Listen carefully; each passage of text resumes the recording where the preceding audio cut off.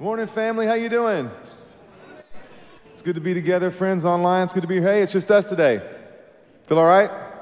Just me and the piano and you guys. So we're all joined together, not in the same room, but under the banner of Christ. And let's just join our hearts around this piano and around praises for our Lord. So why don't we stand?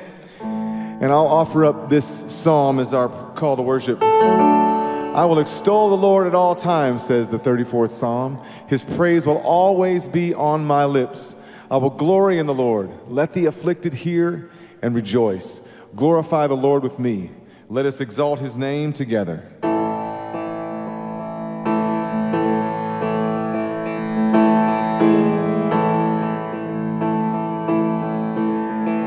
Let our praise be your welcome. Let our songs be a sign, 'cause we are here for you. We are here for you. Let your breath come from heaven and fill our hearts with your life. We are here for you. We are here for you. To you our hearts are open, nothing here is hidden. You are our one desire. You alone are holy, only you are worthy, God. Let your fire fall down.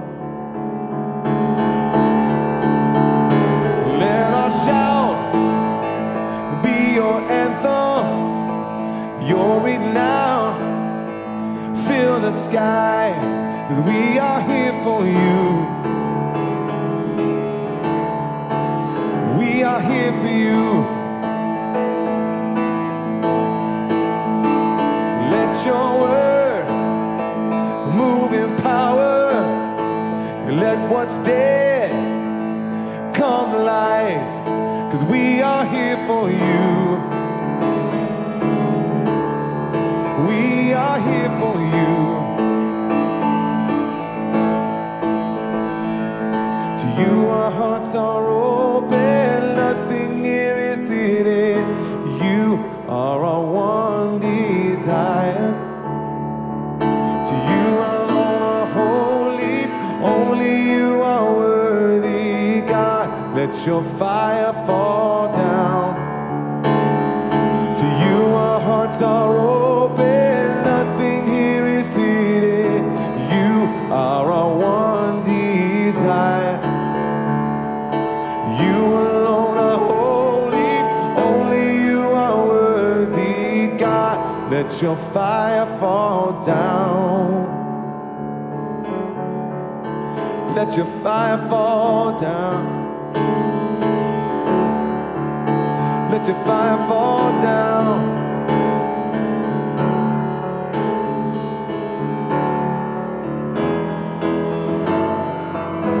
And Lord, we welcome you with praise. We welcome you with praise. Almighty God of love, be welcomed in this place. We welcome you with praise. We welcome you with praise.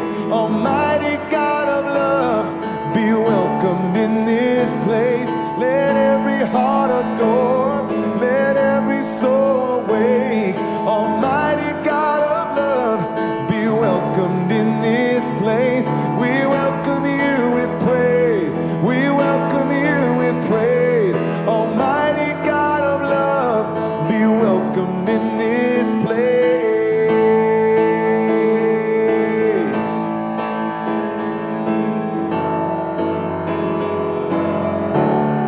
Be welcomed in this place.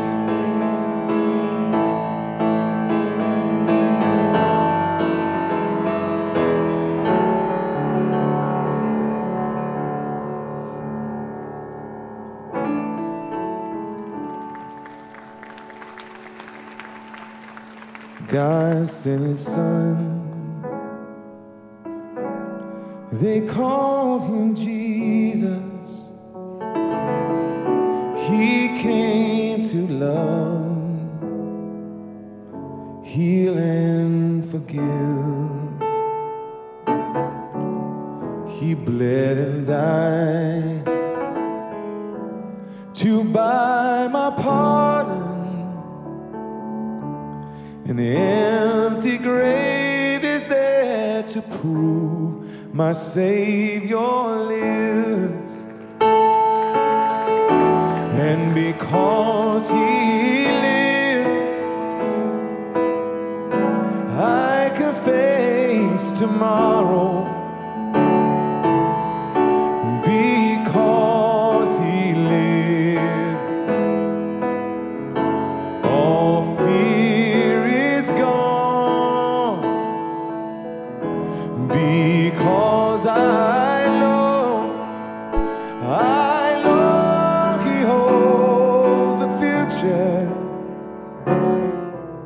and life is worth a living just because He lives. Amen. Now, something about that song. And you know what? Why don't you go ahead and have a seat? I think I might talk for a second. I want you to be standing up all through that. But I happen to know the folks that wrote this song, a husband and wife team who are really dear to me. And this song was birthed and drenched in hope from the get-go. They actually wrote it when they had their son Benji. And the first verse when they sing it is, how sweet to hold a newborn baby. Then they wrote it for the masses with just a beautiful lyric about how God sent His Son for us. And the lyric of because He lives, I can face tomorrow. Because He lives, all fear is gone. Because I know He holds the future. And life is worth a living just because He lives. Those lyrics are just bathed in hope. The melody is outstanding. But I know a little bit further in that Bill Gaither baked some hope into the underpinnings of the chords. And I don't know, I'm gonna get a little music geek on you right here, if that's okay. You may or may not know there's something called a major chord, and it's this. We've all kind of heard that. Maybe we knew what it was or we didn't. That is, you write in a major key when you want to be happy. Then there's the minor key, minor chord. You kind of write in that key when you want to be sad. Then there's some notes you add on to those to kind of add to the experience of the chord. And there's something called the dominant seven, and it sounds like this.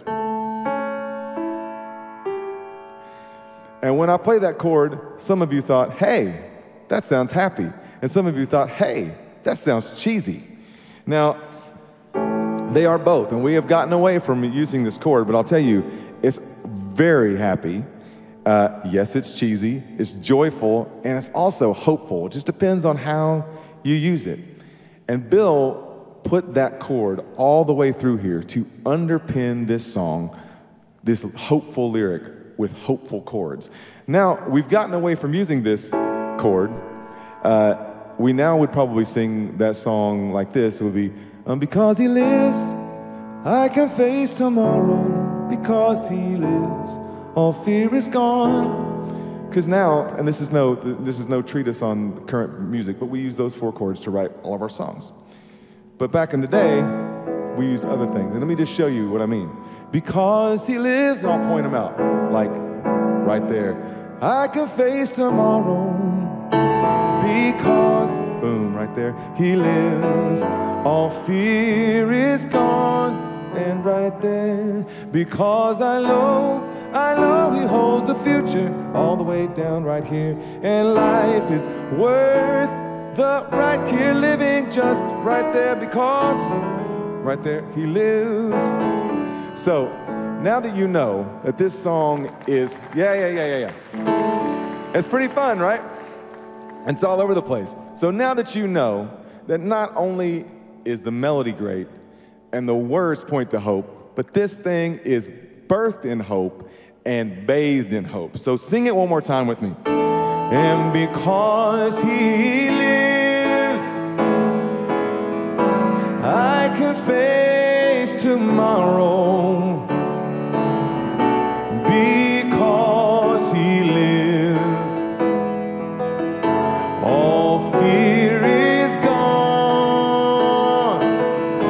because I know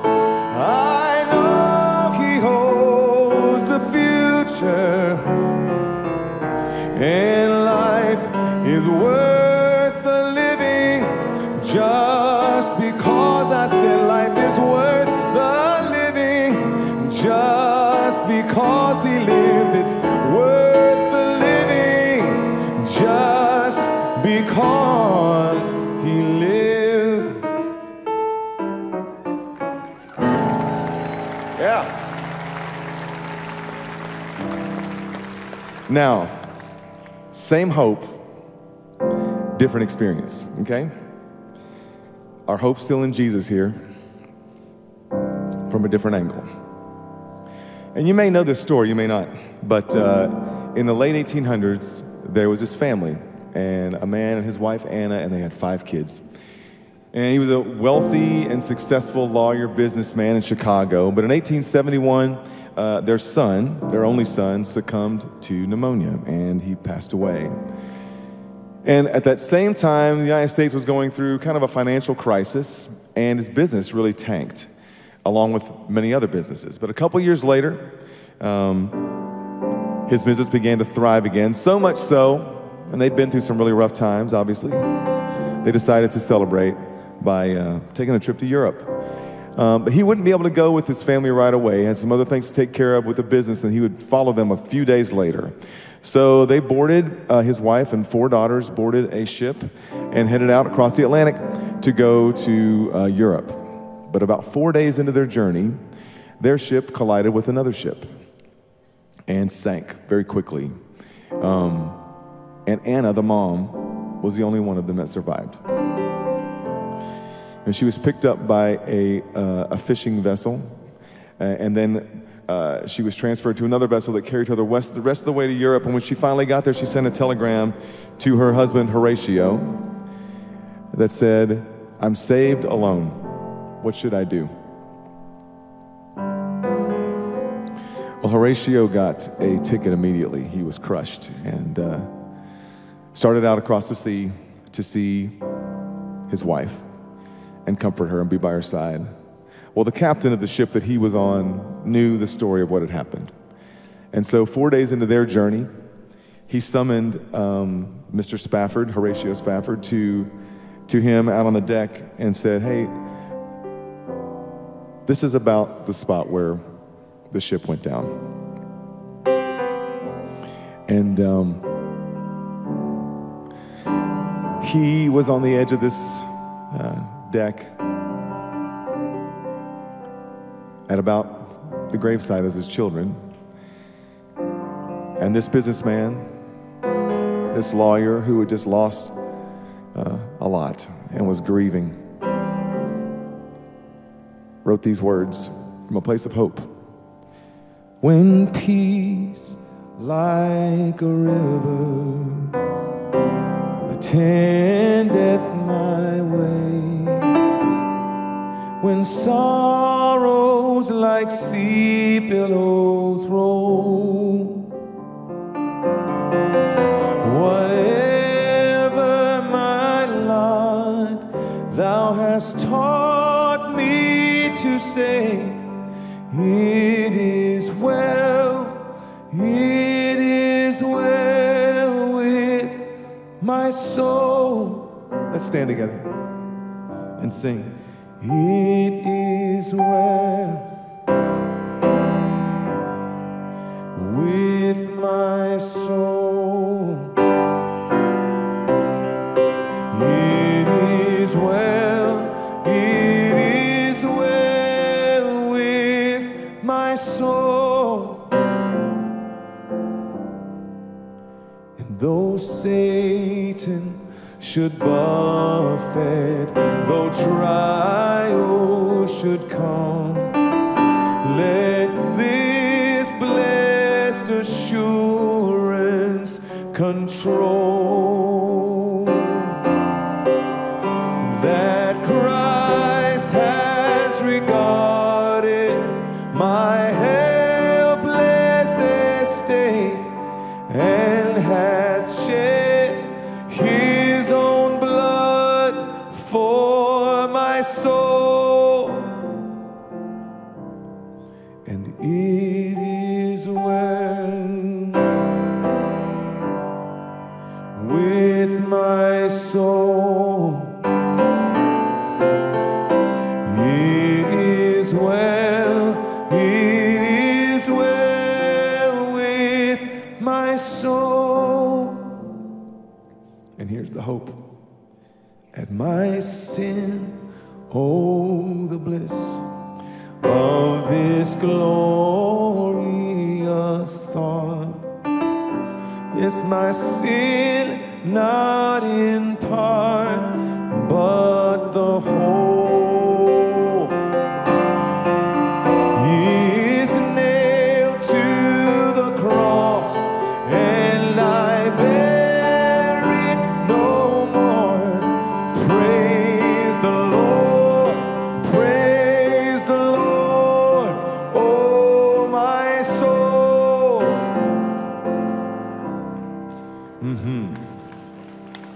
It is well, and the church sings, it is well with my soul, with my soul.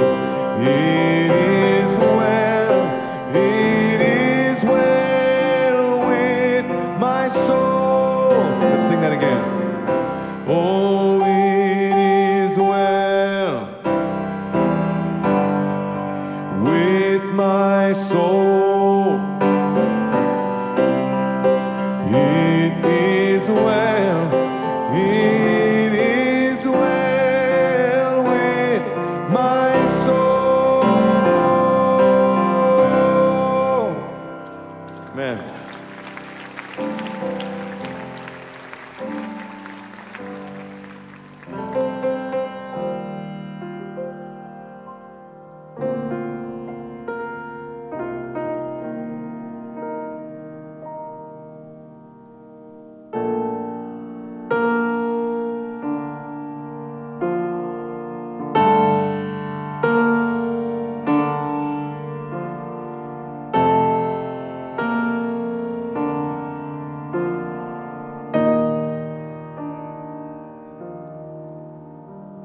He is jealous for me.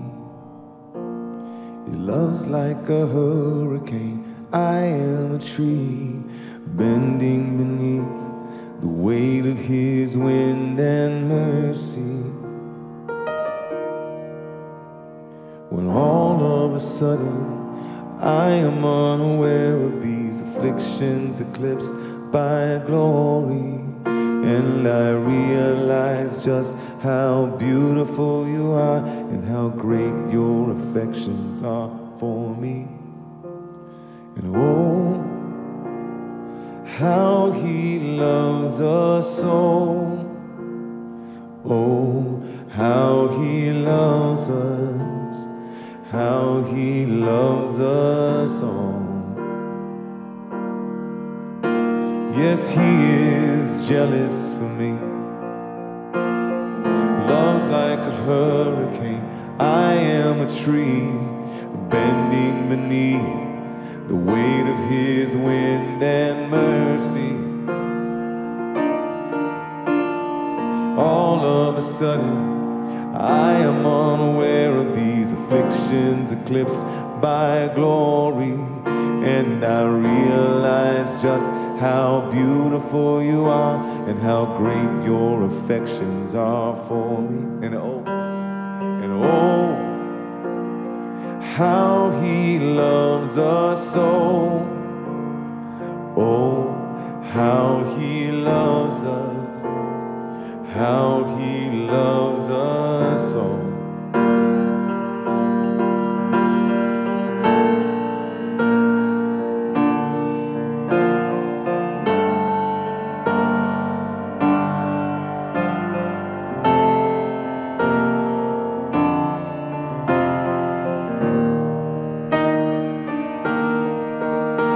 And we are his portion, and he is our prize, drawn to redemption by the grace in his eyes. If his grace is an ocean, we're all sinking.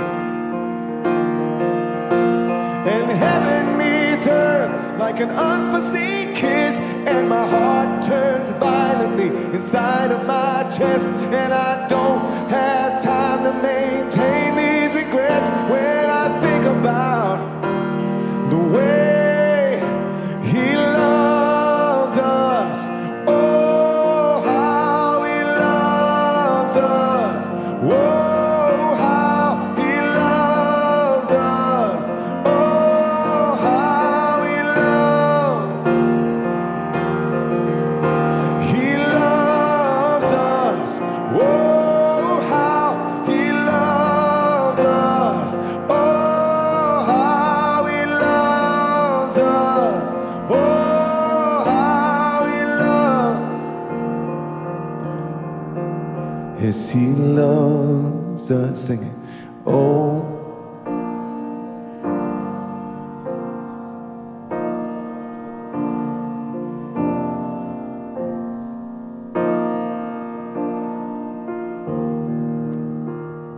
and when I was growing up, we sang it like this. Oh, how he loves you and me. Oh, how he loves you and me. As he gave his life, what more could he give?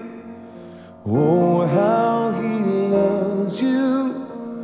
Oh, how he loves me. Oh, how he loves you and me. Sing it again. Oh, how he loves you and me. Oh, how he loves you and me. 'Cause he gave his life, what more could he give? Oh, how he loves you. Sing. Yeah.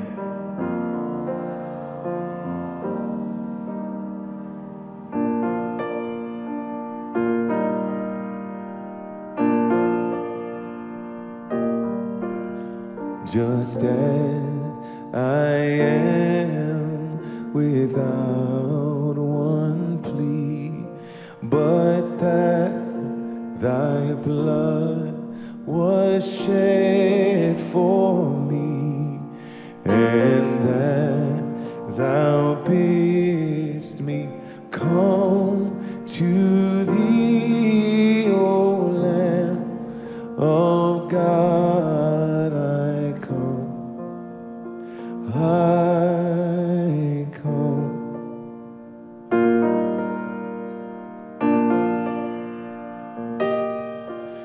Just as I am, and waiting not to rid my soul of one dark blot, to thee whose blood can cleanse each spot, O Lamb of God, I come, I come. I come broken to be mended, I come wounded to be healed, I come desperate to be rescued, I come empty to be filled, I come guilty to be pardoned by the blood of Christ the Lamb, and I'm welcome with open arms, praise God, just as I am.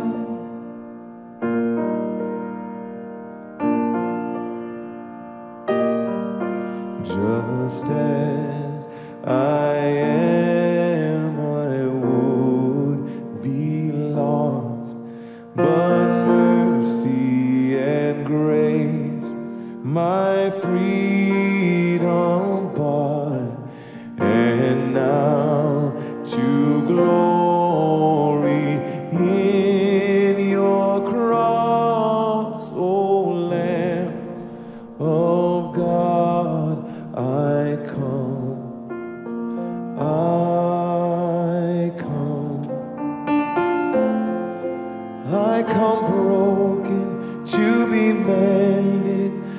come wounded to be healed.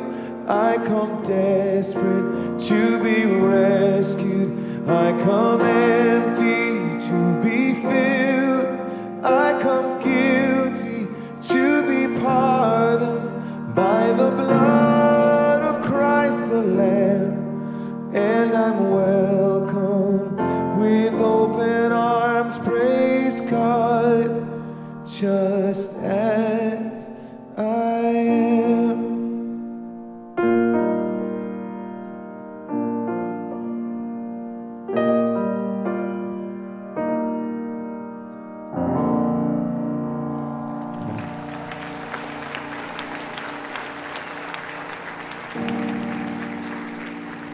Let's go to God, friends. We are welcomed with open arms. Praise God, just as we are. And you don't just wait for us to fall into your arms. You come running towards us. And we are so grateful because some of us feel like we can't take a step, that we're mired in questions and we're weighed down with grief in life. Sometimes life just hurts. Help us to remember, God, that you take care of us and that you love us.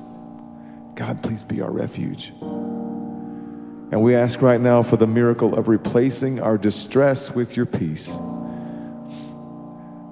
You as our strength when we feel weak and find it hard to carry on, that we would not fear the future, but trust that you are in control when our emotions plunge us down and when we are in despair. And in the times when we can't speak and we don't know what to say, God, help us to be still and know that you are God. And we will give you the glory in all things. And we pray this in the name of your precious Son, Jesus. And the church said, amen. Amen. It's great to worship with you this morning, church. Would you go ahead and take a seat? Church family, before Pastor Josh comes to share a message with us, I want to plant a little seed in your mind. It's something special that's coming our way this Thursday evening. It's an invitation to join us and spend time with longtime friends of Northland Church, the Kyiv Symphony Chorus and Orchestra. And now we, as believers, have brothers and sisters in Christ in both Ukraine and Russia, but this is a chance to witness and be a part of what God is doing in Ukraine. He is opening doors for this group to share the gospel and to help rebuild communities. So let's take a look at this video, and then let's welcome Pastor Josh. In the spring of 1993, gifted conductor and musician Roger McMurrin and his wife Diane sold their Florida home and made a personal 10-year commitment to share great Christian classics of the West with the Ukrainian people. They taught the classics, such as Handel's Messiah, which were essentially unknown during 70 years of communist oppression. The McMurrins also envisioned bringing employment and international exposure to the world-class musical artists in Kyiv. Today, the Kyiv Symphony Orchestra and Chorus is known internationally and has made countless recordings. KSOC is part of Music Mission Kyiv, which uses sacred music to spread and share the gospel with Ukrainians. Yet God has called us to much more than music.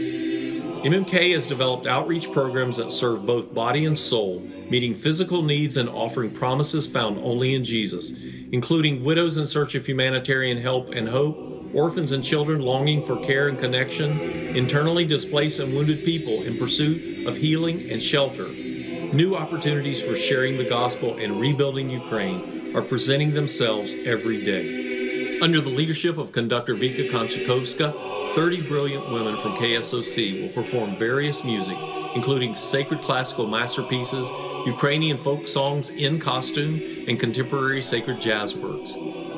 Join us for an unforgettable experience from this exceptional group of world-class musicians.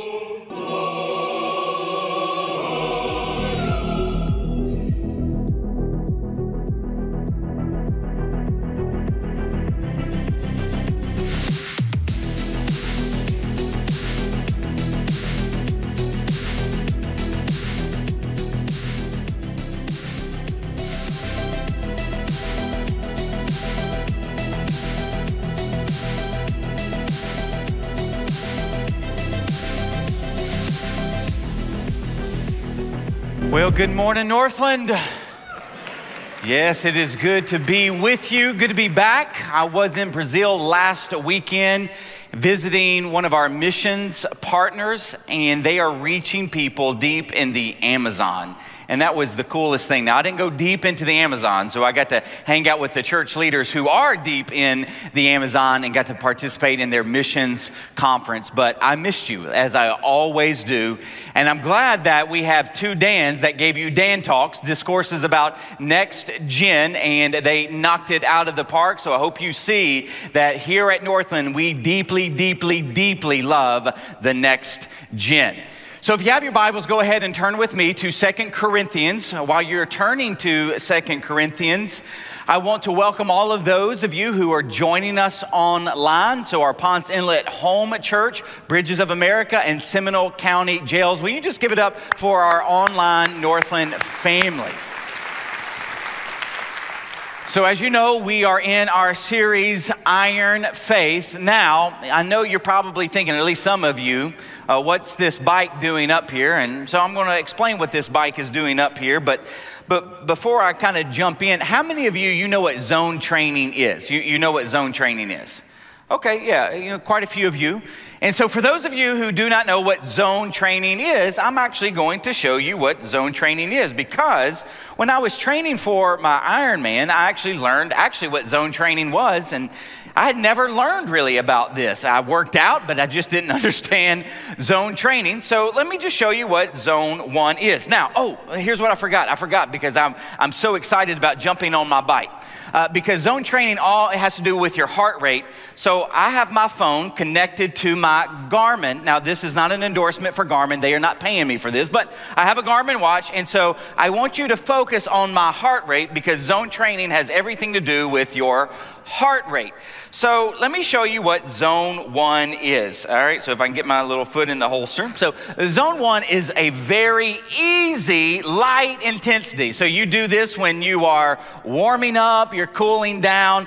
And to be honest, I could actually preach the entire message from zone 1. Now, I'm not going to do that because my rear would actually get tired. So I'm not going to do that, but zone 1, very light.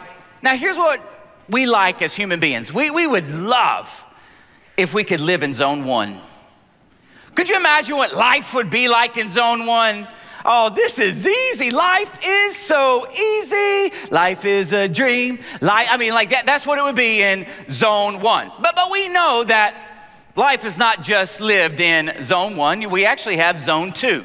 Now, what is zone 2? Well, zone 2, it actually builds endurance. Like when you're actually in an Ironman race, you're typically going to be swimming, biking, running in zone 2, zone 3. So that's when you are doing a race. So women, when you are walking briskly with a friend, you're able to have a conversation, and you all are in zone 2.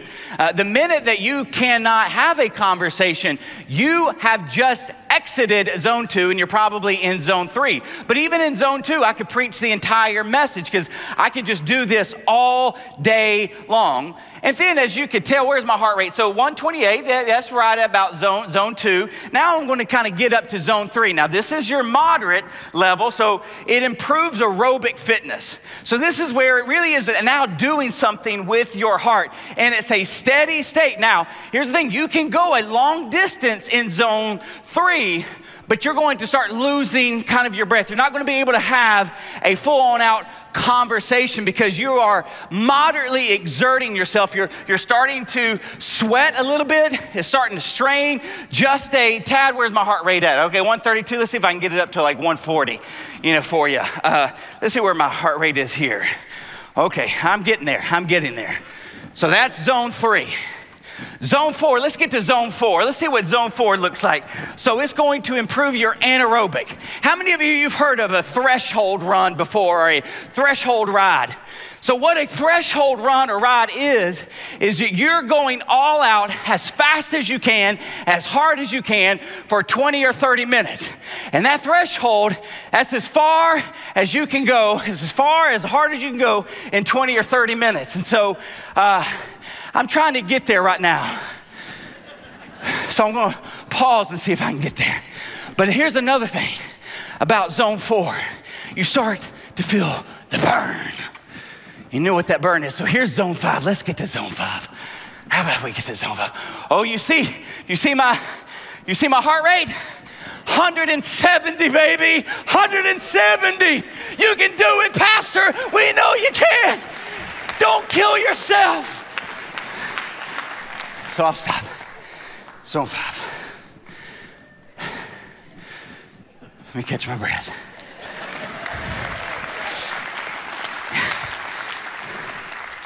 It's so funny to see the anaerobic workout that I'm getting preaching. It is fun. So these zones in our exercise, they actually have great application in our lives. Because we would like to live in zone 1, but as a fantasy, that's just not going to happen. So what does zone 2, what does zone 3 look like for the Christian? Now, let me show you a chart that many of you are familiar with because we've looked at it in this series. You have the kingdom of man, prototype, Egypt, Babylon. You have the kingdom of God, promised land. Jesus comes into the kingdom of man to save, to ransom a people for himself. And then you have the true church, the false church. So there are people who profess the name of Jesus, but they aren't followers of Jesus. But the true church, those who are truly followers of Jesus, they are maturing more into the image of Jesus as they head towards the promised land, as they head towards the new city. Now again, this middle ground, that's the wilderness. That's where we are right now. We're not in the new city yet. We're in the wilderness where there's going to be trials and difficulties. And so you need to understand kind of where we are. Now, how does zone training, how does it impact this life right here? Well, let me show you. Let me take you to the next slide. So I've just kind of blown it up for you. Again, Christian maturity, but then you have zone 1 all the way to 5. So what's zone 2 and what's zone 3 for the Christian? Well, I'm glad that you asked. Let me show you. All right, so zone 2, zone 3, you're going to be happy. You might even moderately exert yourself, and you might start sweating just a little bit. I forgot to bring my hanky today. But when you think about zone 2, zone 3 for the Christian, I want you to think about spiritual disciplines. Now, we've talked about spiritual disciplines already in this series, how what we've done here at Northland is we've broken them down to connect, cultivate, care, and commission. Let me show you. So connect, and you have all these spiritual disciplines under connect: Bible intake, you're meditating, prayer, confession, fasting, silent solitude, corporate worship, learning, journaling, Christian fellowship, discipling under cultivate, stewardship, serving, caring. I would even add a third, and that's resting. And then commission is exemplifying Jesus, inviting people to Jesus, sharing your testimony. Those are all spiritual disciplines. And they fall under zone 2 and zone 3. Maybe some of you today, it was really hard for you to come to corporate worship, but you said, you know what? I'm going to exert myself and I'm going to go. You have entered into zone 3. When you are with others in your work, and you're like, man, I really don't want to serve Rick. He's a jerk. But you're like, you know, here's what Christ would have me to do. Like you're moderately having to apply yourself in zone 3 through these disciplines. So I want you to think of these disciplines as zone 2 and zone 3. Now remember, zone 2, you're constantly doing it. You could do this for a very long time. Even zone 3, you are exerting yourself, you're exerting energy. You might even start breaking a sweat, but you could do that for a long time, All right, so you're like, all right, well, Josh, what's zone 4 and zone 5? I'm glad that you asked. That's where you feel the burn, baby. You're going to feel the burn. Tell your neighbor, feel the burn. Feel the burn. That's where you almost die. You're like, I can't do it anymore. And notice I have the cross now tilted because that's where pain and suffering enter in with the Christian. Pain and suffering are our zone 4 and zone 5. And what we will see today is that we need pain so that we might go the distance. So here's the main point that we are going to flesh out. You ready for the main point? Say you're ready. Here's the main point. We'll say it in 3 different ways. Fire forges faith. So when I'm in zone 4 and zone 5, I am feeling fire. My thighs are on fire. But what it's doing, it is forming legs of steel, baby, so that when I'm pedaling and I'm trying to ride my bike 112 miles, I'm going to do it because it's forging something in my legs. And then suffering strengthens salvation. So I'm telling you, I don't like zone 4. You don't either. I don't like zone 5. You don't either. But something in suffering is strengthening. And for the believer, it's strengthening salvation. And then pain produces perseverance. And so what I'm hoping and praying, I've been waiting over a year to preach this message because every single one of us, we need this message. And here's what we need to do. We need to reframe our pain, all right? We're gonna reframe our pain. On the count of 3, I want us all to say that. Ready? 1, 2, 3. We're gonna reframe our pain because that's what the Bible's going to do. So with that, will you stand with me as we honor the reading of God's word? I'm gonna tell you, I'm bringing it this morning. I'm gonna bring it. Listen, you gonna make me sweat like that? I'm gonna make you sweat. Just playing. All right, here we go. Here's what Paul writes in Romans. Not only so, but we also glory in our what? We see sufferings as weighty and significant because we know that suffering produces what? This is in the word, y'all. And perseverance produces character, and character, hope. So that's what Paul says in Romans 5. But here's what he also writes in 2 Corinthians. But we, believers, Christ followers, have this treasure in jars of clay. So you and I, we are a jar of clay. We're very fragile, we are weak, but we have a treasure above all treasures. And what treasure is that? Jesus in our hearts. The life of Jesus in our life. So we have this treasure in jars of clay to show this all-surpassing power is from God, not from us. That what is emanating from our life is actually from above, not from within. So we are hard-pressed, Paul says, on every side, but we ain't crushed. We're perplexed, but we sure is not in despair. We're persecuted, but not abandoned. Struck down, but not destroyed. We always carry around in our body the death of Jesus. And anytime you see these two words right here, so that, always ask the 3-letter word, why. So let's do that. On the count of 3, we're all gonna say why. 1, 2, 3, why? Okay, why? So that the life of Jesus may also be revealed in our body. Then he goes on. For we who are alive are always being given over to death for Jesus' sake. Why? So that his life may also be revealed in our mortal body. So then death is at work in us, but life is at work in you. That somehow, in some way, in our suffering and in our dying, Jesus is producing life in somebody else. Woo! Woo! So verse 16, here it is. Therefore we do not lose. Let me tell you what that is. It's like when you're in zone 4, in zone 5, and you want to quit pedaling, you want to quit living, you want to throw in the white towel. Paul says, don't lose heart. We don't lose heart as believers, as Christ followers. When we are in zone 4, zone 5, we keep going. We keep pedaling. God's doing something. So we're not going to lose heart, guys and gals. Though outwardly we are wasting away. I know you getting old. I can see it.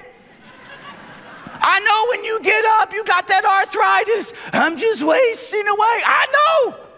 And it's not wasting away in Margaritaville. I know. You're getting old.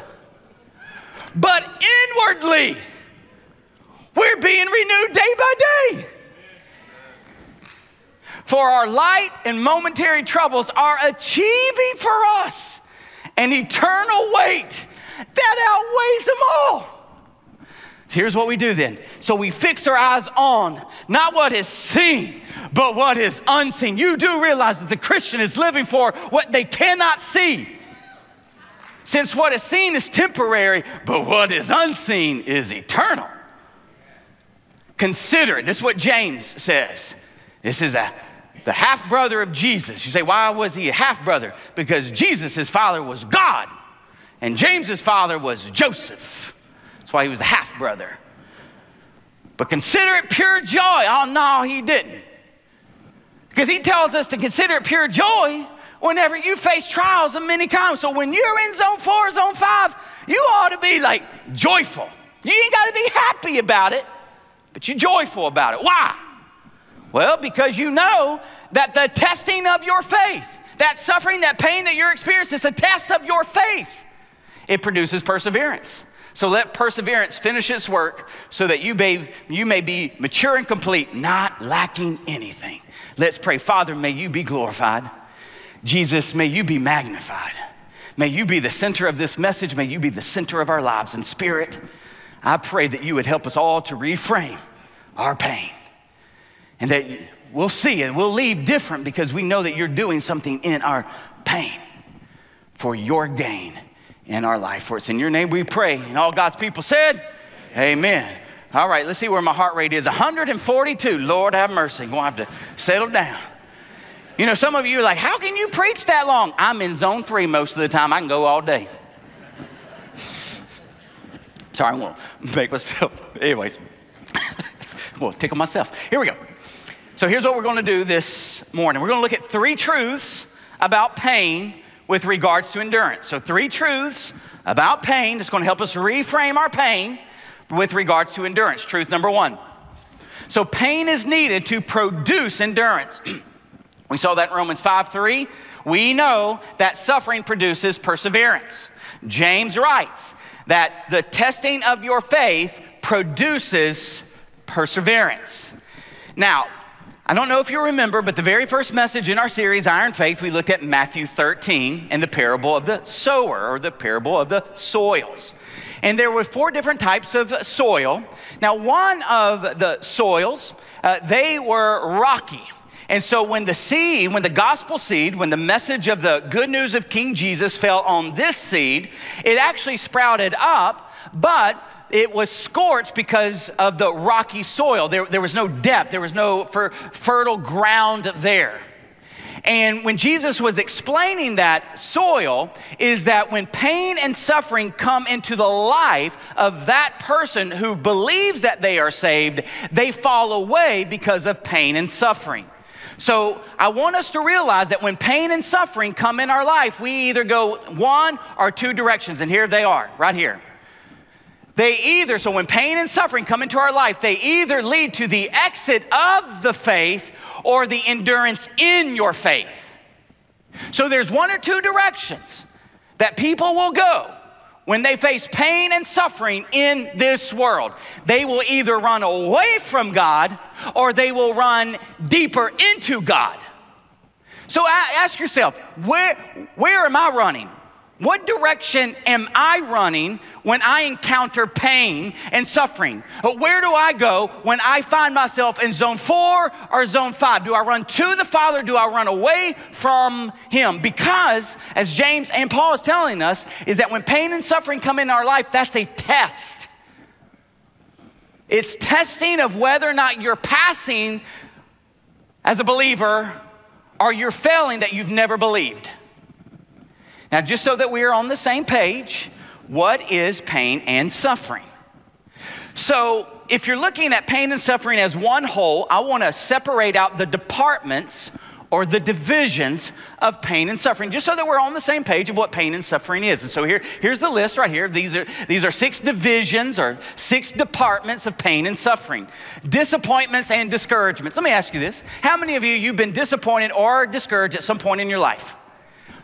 That's pain and suffering. Congratulations.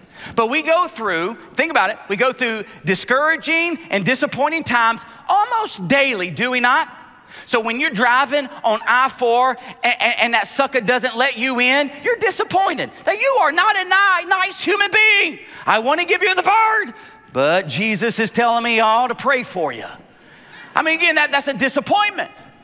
You might have a disappointment. Why'd you give Susie a raise and not me a raise?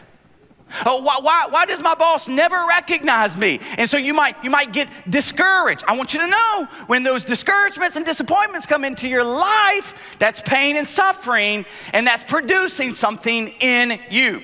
Think about discipline. Now, we know this well in our homes. We typically discipline our children for misbehaving. And I want you to know that your Heavenly Father disciplines you as well. He chastises you, he rebukes you, he disciplines you when you sin. But there's two types of sin. There's sins of commission, meaning that you know that you're sinning, you just don't care. And when that happens, God's going to bring pain and suffering in your life to discipline you so that you will stop doing that which is disobedient to him. But then there are sins of omission. I don't even know that we're doing them. Those are blind spots. And that's what happens in Christian maturity. The more we grow into our image and likeness of Jesus, the more we become aware of sin in our life that we might not have known about when we came to faith. And so things might start happening in your life so that you might go deeper in Jesus and go, you know what? I don't need to do that anymore. That the way I'm behaving, which is sinful, is actually tied to my fallen nature. Like, I didn't know that, but now I do.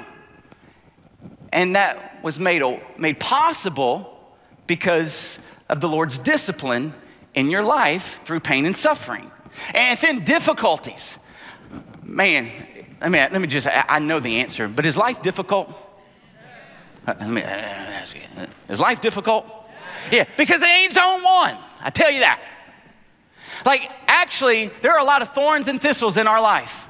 Like if you've been married, I mean, even if you are engaged, your relationship's already difficult. Like I was meeting with a young couple yesterday and they were talking about premarital counseling. And what I tell them is that, hey, we're just warning you about what's coming down the line.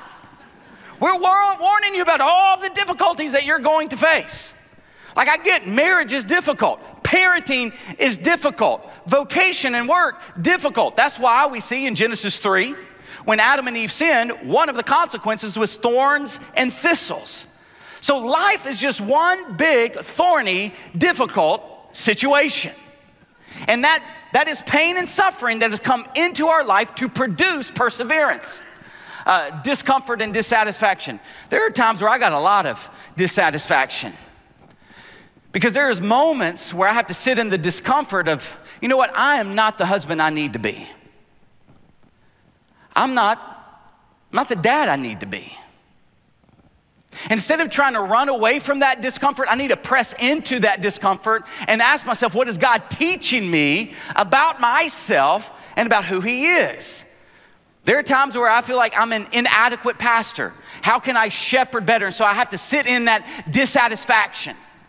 And then despair. Maybe some of you came and you are in despair right now. And here's the characteristics of despair.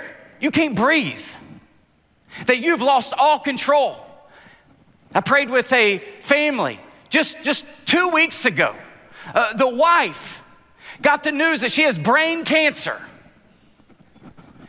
Can't solve that. And I'm sure, actually, I know it took the wind out of them.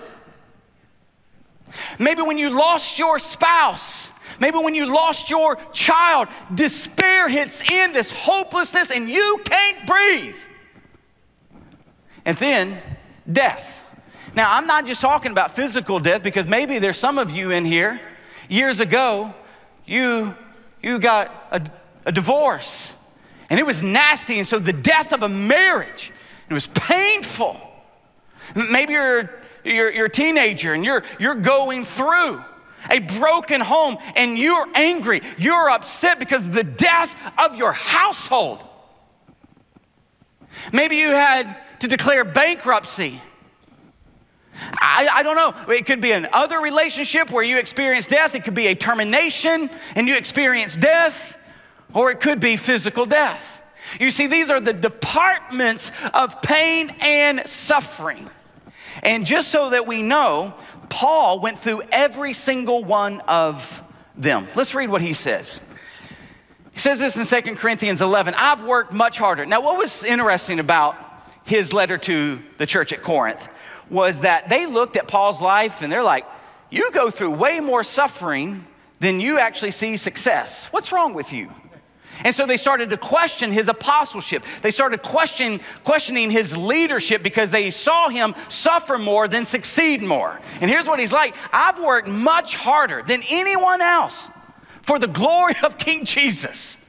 But I've been in prison more frequently.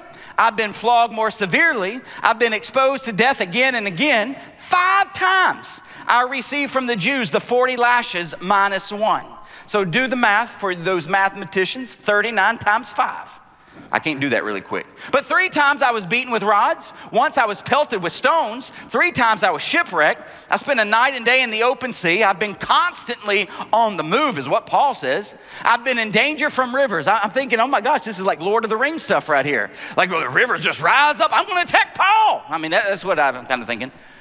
I've been in danger from bandits, danger from fellow Jews, in danger from Gentiles, in danger in the city. So if I go to the urban center, I'm in danger. If I go to the villages and the tribes, I'm in danger. I'm in danger at sea. I'm in danger from false believers.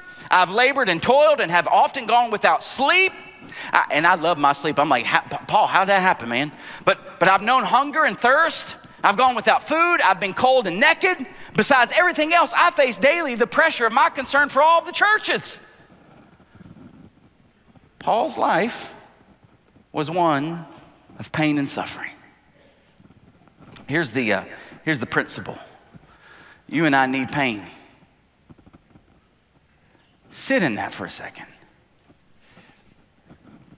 You and I need pain. Now, I'm not telling you that tomorrow morning you wake up and go, where's that pain? God says I need pain. I'm going to go find pain. No, I'm not telling you that. You don't need to be a pain junkie. You don't need to be a pain seeker. Listen, life's full enough with pain for you to go seeking it. All right? So that's not what I'm telling you to do.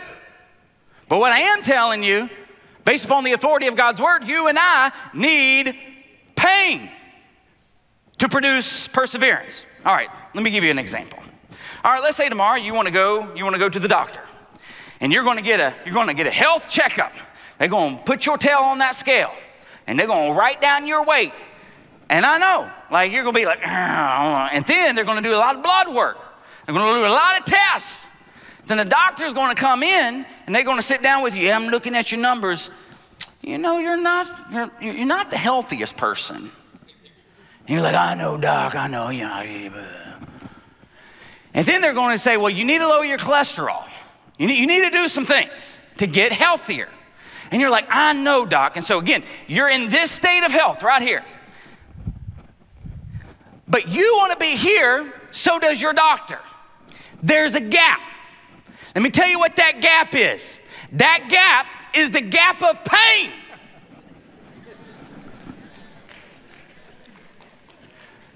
Because, yeah, y'all know it. I ain't even got to explain it. You know it. And then here's another example. Let's say you wake up tomorrow, you want to sit down with the financial planner, and they start looking at your credit card bill. And they start seeing Amazon. What are you buying at Amazon? Well, listen, we just keep adding things to our monthly subscription. And then they're going to say, well, this is the reason why you're in $30,000, $40,000, $50,000 worth of credit card debt. That's not healthy. I know. And so y'all going to make a plan. And they're going to go, you're here, but you want to be here. Do you know what that gap is? Pain. It would only stand to reason that if we were here in our spiritual condition, we were wicked, we were evil, we were depraved. Jesus comes and saves us, and positionally we are saved. Positionally we are reconciled to God, but we are still in the wilderness. We're headed towards the promised land. We are headed towards the time where there will be no more tears, where there will be no more pain, where there will be no more death. But in the middle, it's what? Pain. You getting it? So let's look at number 2. The paradox of pain and the inward power that produces endurance. So Paul says, we know that suffering not only produces perseverance, but perseverance produces character. Here's what James writes. Paul writes this also in 2 Corinthians. But we have this treasure in jars of clay to show that this all-surpassing power is from God, not from us. We're hard-pressed, but not crushed. We're perplexed, but we're not in despair. Persecuted, not abandoned. Struck down, not destroyed. And we always carry around in our body the death of Jesus so that the life of Jesus might be revealed in our body. Though outwardly we are wasting away, something's happening on the inside, and renewal is actually happening on the inside. And then James says, let perseverance finish its work. Now again, pain is producing perseverance, so let that perseverance produced by pain, let it finish its work so that you might be mature and complete, not lacking anything. Now, as I was praying in this, and I was trying to help, because one of the things that I want to invite you in is that when I'm studying a passage, one of the reasons why I put up these goofy charts is because I know that a lot of us, we're visual people. And so I'm just praying, Lord, will you give me something that will help communicate the role of pain and suffering in the life of a believer? Here's what he gave me. So remember, this is the true church moving towards maturity. Here's the process of maturity. So glory, new birth. So the moment you came to know Jesus as your Lord and Savior, glory entered into your life and you became a new creature in Christ. The old was gone and the new has come. You have experienced the new birth. But then that life of new birth is produced by sacrifice and obedience. In terms of maturity is produced in that new birth by sacrifice and obedience. That's the reason why Jesus says, anyone willing to come after me must deny himself, herself, pick up their cross and follow me. So the Christian life is one of sacrifice and obedience. This is also where zone 2, zone 3 sit. It's just a long obedience in the same direction. It's a long obedience doing the spiritual disciplines. It's a long obedience reading God's word. It's a long obedience being part of the community of God. It's a long obedience in giving your time, your talents, and your treasures. It's a long obedience sharing your faith and being a good witness for Jesus. Again, that sacrificial obedience. But as you live your life, you're going to encounter pain and suffering. And the last I checked, we are going to experience it pretty much daily, especially when you look at that list, daily. And here's what I know. When we face pain and suffering in our life as believers, we're going to utter prayers of deliverance. We're going to utter prayers of reconciliation. We're going to utter prayers of healing. Just as I was out there praying for this family, I'm like, Lord, we know that you can supernaturally heal this woman. So will you heal her? When there's tension between Joni and I'm asking the Lord to intervene and bring unity and love in our relationship. When something is happening out in the world, I'm praying for God to move, especially if pain and suffering. Like, think about it. We're coming up on 9/11. We're asking God, for over 20 years, we've been asking God to bring healing in the life of people who lost loved ones. Listen, this is what believers do. We offer up prayers of deliverance and we patiently wait. And there are times where we experience glimpses of glory, where God says, yes, I'll bring healing in your life. I'll work supernaturally. I'll reconcile that marriage. I'll bring that lost son, that lost daughter back. I'll heal you financially. I'll heal you emotionally. I'll heal you mentally. So there's going to be glimpses of glory as we utter prayers of deliverance and restoration and reconciliation and healing. And you're going to experience glimpses, but there's going to come a time in many of these areas where you and I will offer up prayers of deliverance and healing and restoration, and God will say no. But I want you to know that in the glimpses of yes and in the no, He is producing glory. He's using the no's to make you more like Jesus. He's using the yes to make you more in love with Jesus. And that's the Christian life. And one of these days, we're going to get to a point where we're going to ask God, and it could be when you're 40 and you just saw that you have and you just found out you had breast cancer. It could be 80 and you die of old age. But you and I, we will face a time when we ask God to heal us, to sustain us here on planet Earth, and He will say no. And when He says no, just know that glory now will be the reality. And just so you know, Jesus went through the same process. So in John chapter 1, we see that the Word became flesh and dwelt among us, and we beheld His glory. And the whole idea of Jesus being the Word is that He has now come to speak new creation into existence, to give birth to glory. But then what we see in His life, it was a life of sacrificial obedience to the Father. Jesus did nothing outside the purview of His Heavenly Father. What His Heavenly Father told Him to do, Jesus did. What His Heavenly Father told Him to say, Jesus said. And then eventually, He found Himself in a garden. And He knew what was coming. He knew not only betrayal was coming, but the cross was coming. And in the Garden of Gethsemane, Jesus prayed a prayer of deliverance. And He said, Father, if there's any way, take this what from me? Take this cup. What cup? The cup of God's wrath, the cup of God's judgment, the cup of pain and suffering and torment. If there's any other way, Father, will you take this cup from me? And God the Father said, no. But in His no, we experience glory.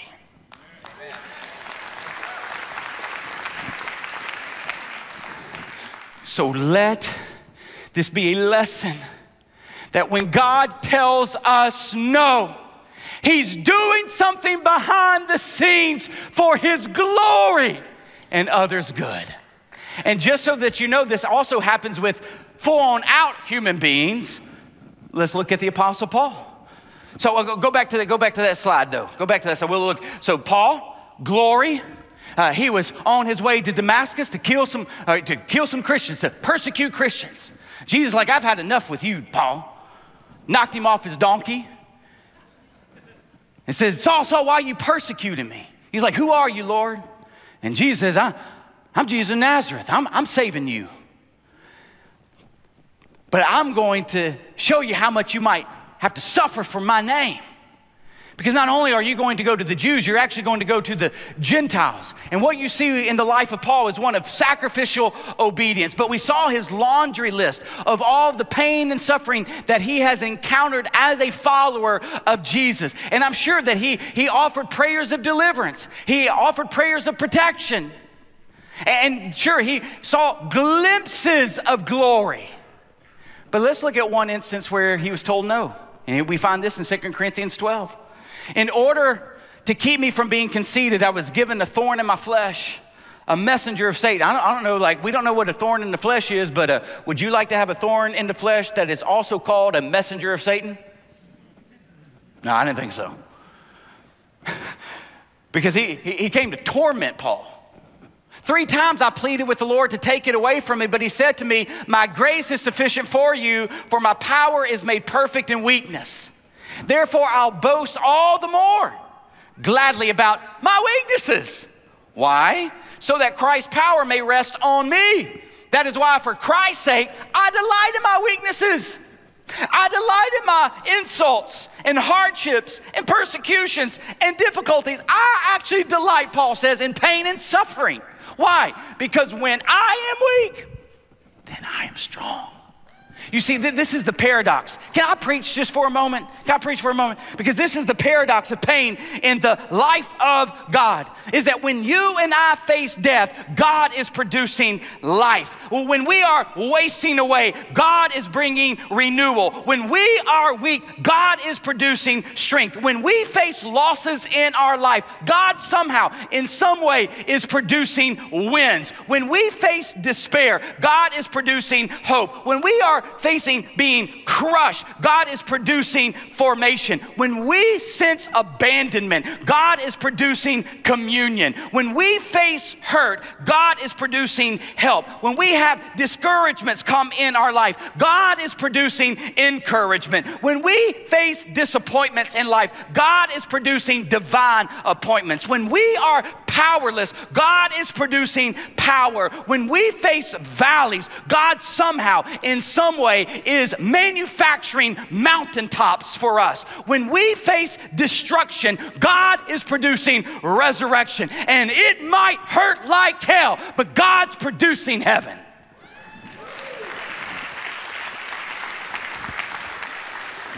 Thank you for letting me preach, because we need that. That's the paradox, that we're facing this, but God's producing this.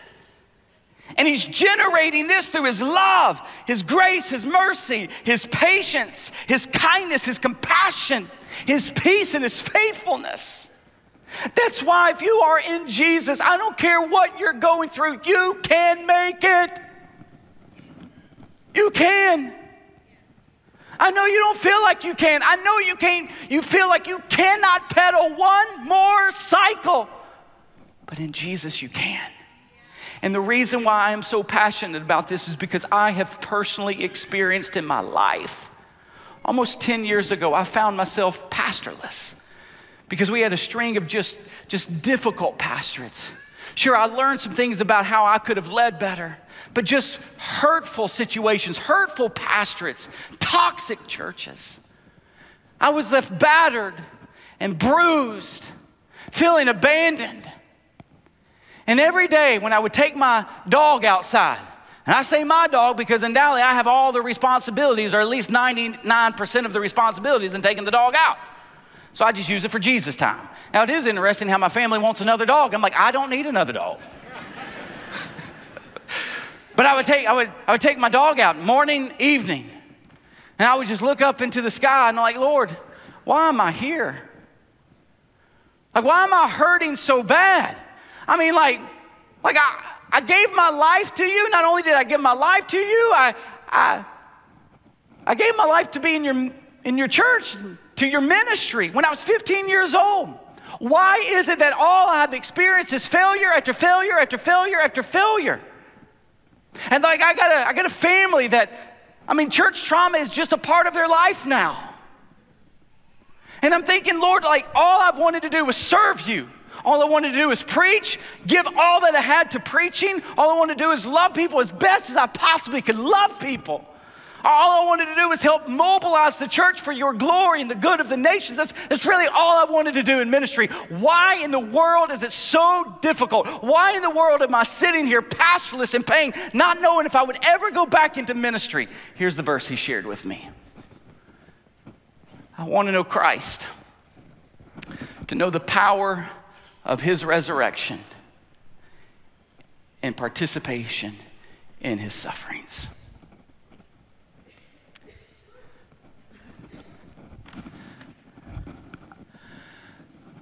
God taught me that you cannot experience the power of Jesus' resurrection apart from participating in his suffering. And that is the call to every believer. But this is what I tell pastors anytime I have the opportunity, is that the call to gospel ministry is a call to suffer. And I know, like, my family's in this room. I know that's not what they signed up for. But if we want to experience the power of Jesus' resurrection, we will have to go through suffering. And to drill down on that even more, in that suffering, we go through it with joy. Consider it pure joy. I know that people who work out, they experience what is referred to as a runner's high. But I promise you, most people who work out, they don't get up every day going, man, I can't wait to get to the gym. I'm telling you, I'm going to bust it. No, there are times where, I don't want to go for a ride. There are times I don't want to go for a run. There are times where I don't want to lift weights. I would love to do anything but that.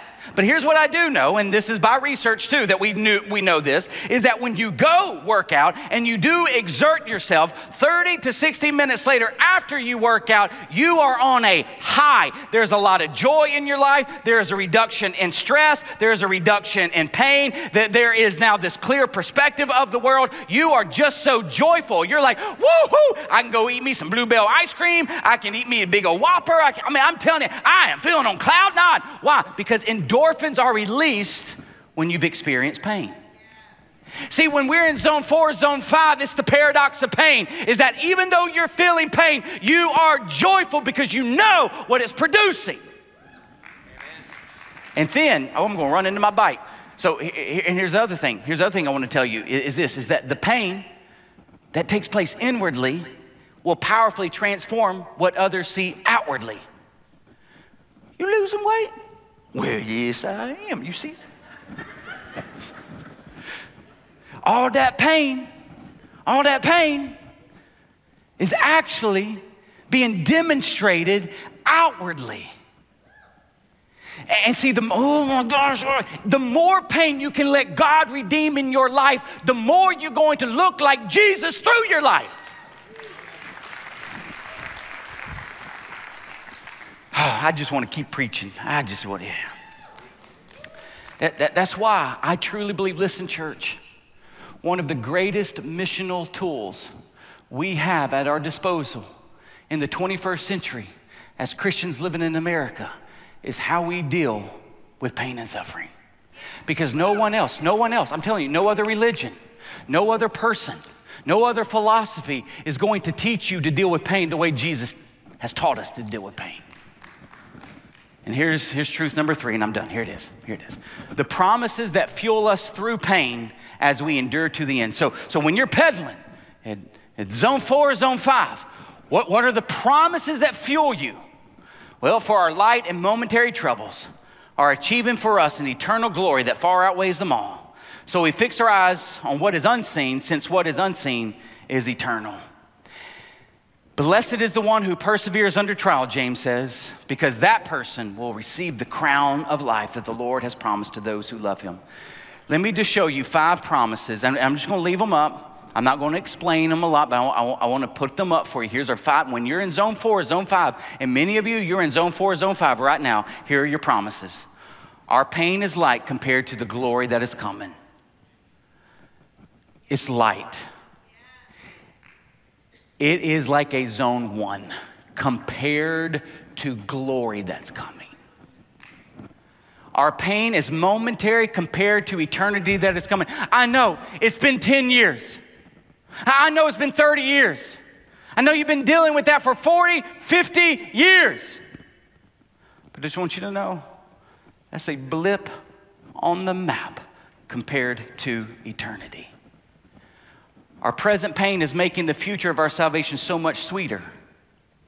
Listen, some of you, you've seen depravity like I've never seen.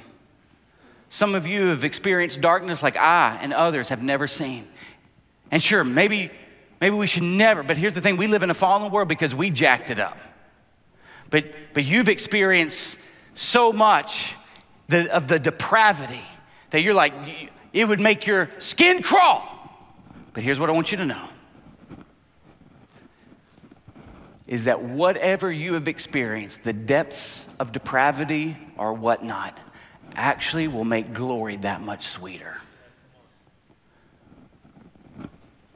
God is capturing our tears and will one day wipe them from our eyes. Here's what the psalmist David says. You keep track of all of my sorrows, all of my pain. You have collected all of my tears in your bottle. And I think it's going to be at the very end in Revelation 21 when he will wipe every tear from our eyes. What I think he's going to do, he's going to pour out the bottle and say, no more tears, no more tears. So those tears that you're crying right now, those pillowcases that have been saturated in your tears, I want you to know, God's bottling them up because one day he's going to wipe every tear from our eyes. And then God will one day answer all of our prayers of deliverance once and for all with a mighty, mighty, resounding, eternal yes. So here's my takeaways for you about pain and endurance. Don't fight against the pain, fight in it and through it. Don't shake your fist at God, because here's what I know. We like to try to blame somebody when we experience pain and suffering. Good wife, boss. But instead of shaking your fist, raise your hands in praise. Don't reject pain. Let God redeem it. Reframe the pain, because we know that fire forges faith. Suffering strengthens salvation. And pain produces perseverance in the hands of our great God and King. Let's pray. Father,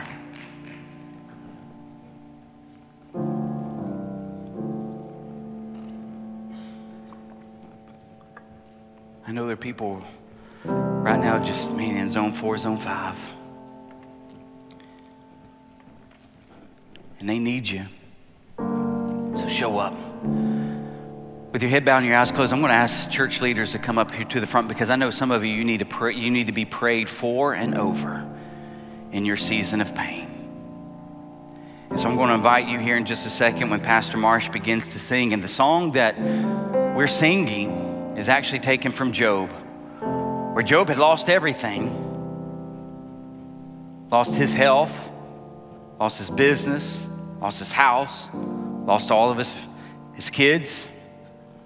All he was left with was a nagging wife that said, curse God and die.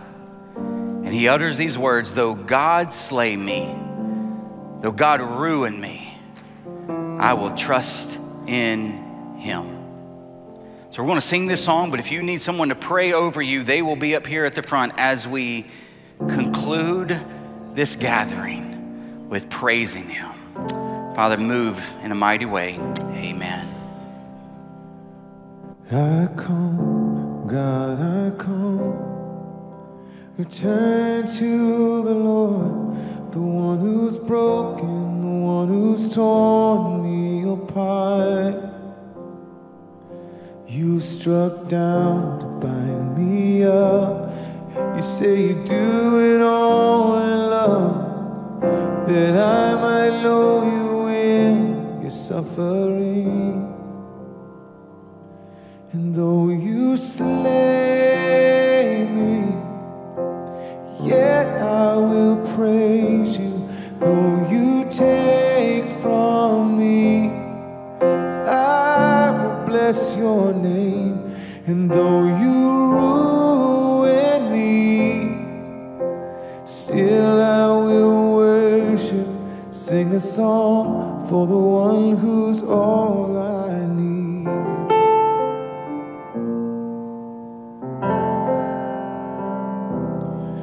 My flesh may fail, the earth below give way, and with my eyes I'll see the Lord lifted high upon that day. Behold the Lamb that was slain, all I know, and every tear was worth it all. And though you slay me, yet I will praise you. Though you take from me, I will bless your name. And though you ruin me, still I will worship, sing a song to the one who's all I need.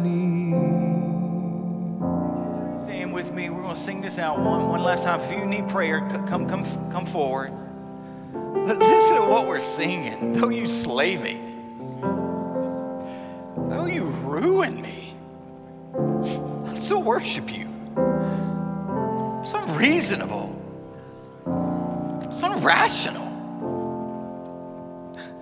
And the reason why it's unreasonable and irrational is because we serve an unreasonable and irrational God.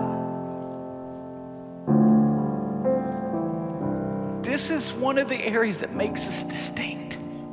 That though he slay me, yet we will trust. Let's sing it one last time. And though you slay me, yet I will praise you. And though you take from me, oh, I will bless your name. And though you ruin me, still I will worship, sing a song to the one who's all I need. You slay me, and yet I will praise you. Though you take from me, I will bless your name. And though you ruin me, still I will worship, sing a song to the one who's all I need. I'm going to have Pastor Marsh continue to just play softly as people are being ministered to, but I want to give you the benediction that you might be sent out. Father, may you have your face shine on us, your glorious face. May your peace fill us, that peace that surpasses all understanding. And may your Spirit, the Spirit of the living God, the Spirit that possesses the power to resurrect, may he fuel us